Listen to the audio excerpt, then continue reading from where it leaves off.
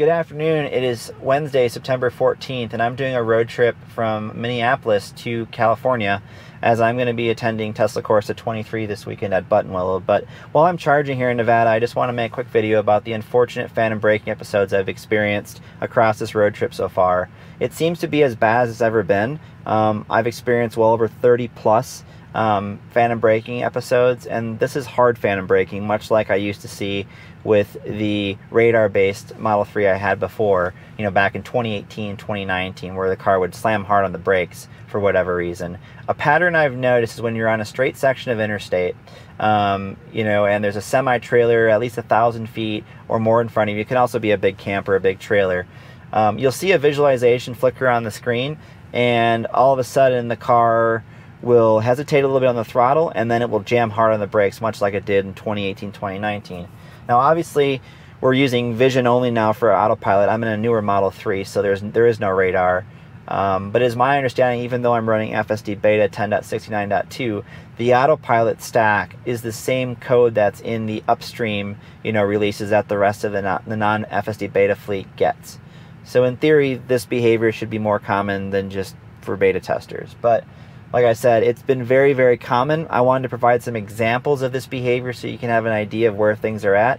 And the point of this video is just to provide some constructive feedback to Tesla. I know they have a lot of balls in the air right now on things they're working on. I'm really hopeful, though, that we'll see full stack FSD soon, and I'm hopeful that these sort of issues will get fixed by that release eventually. So anyways, without further ado, I'll show you a few examples here which are back-to-back of this behavior.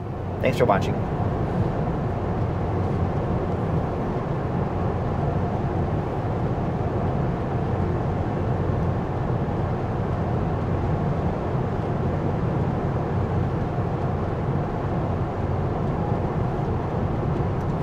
Alright, so there you go. There's a perfect example of kind of the phantom braking. So I let it kind of go a bit further there, because nobody was behind us. But you can see it went from 85 to 65 in a few seconds there. Now I have track brake pads, so it probably helped it a little bit stop, you know, a bit faster. But it's a good example of what I've experienced now.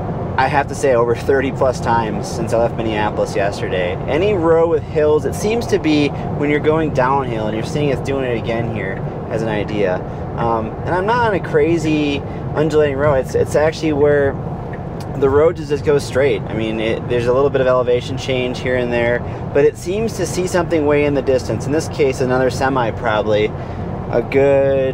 half mile ahead of us. But yeah, I've noticed it mostly with semi-trailers in the distance, and when you're going downhill is usually the most common. Sometimes when you're going up a hill as well, but most commonly it's downhill.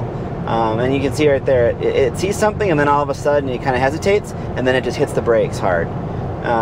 So this seems to be something that is unique to Vision Autopilot. I did not have these issues on the I-80 when I did this trip a year and a half ago with my radar-based Model 3, so I'm sure maybe there's some tuning that can be done or whatever, but yeah, so that's an example of just kind of what I wanted to show you.